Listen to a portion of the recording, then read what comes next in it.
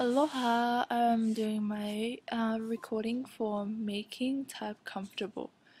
So the basic things about making type comfortable is that you wanna entice your viewers to come and while they're on your page, you want them to stay on the page, and it's depending on what type of viewers you have. There are three different types of viewers, and I'm going to be talking about this in my recording. But I just wanted to go over the basics about that, about making type comfortable. So right now, what I'm going to do is I'm going to talk about the firstly the considerations web designers make while working with type. So as I mentioned just before a little bit earlier, that web designers have to think about their audience, what kind of audience they will be hosting. Well, the main audience that they will be having, and they have to cater to this audience's needs. And on the next slide, I'm going to talk about the three different audiences, but some other things that web designers have to think about is the content, what they're gonna write and have on there, and what their web page is gonna contain, and they have to think about the layout and the coloring of the font.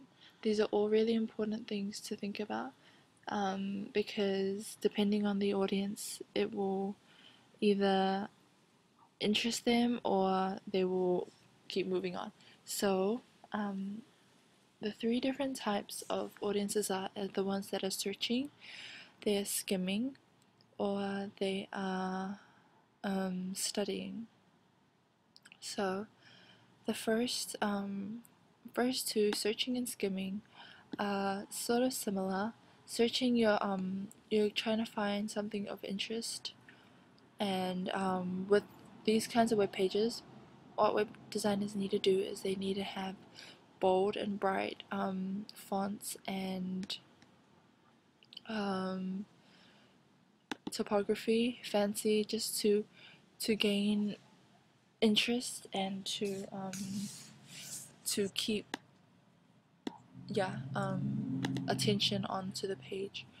So next is skimming. Skimming, as I said before, is similar, but they're just going quickly over certain content and web pages. So again, with these types of audiences, you want to have things that stand out to them, things that will catch their eye and will induce interest in them.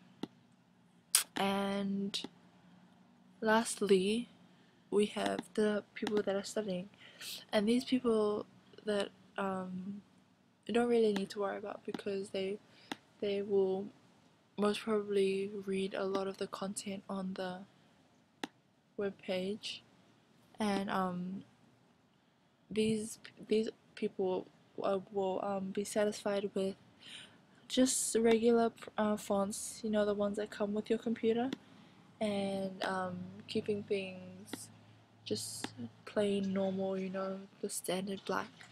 And and as I said before, web designers have to cater to the needs of the audience. So if, for example, someone's selling a product, they would want, because most of the people that would be on these websites will be searching or skimming for products that will catch their interest. So these people who are running these websites will have to focus on eye-catching colors and designs, which will entice the viewers to buy. And studying, such as like blogs and bloggers, they all they do really need to worry about is just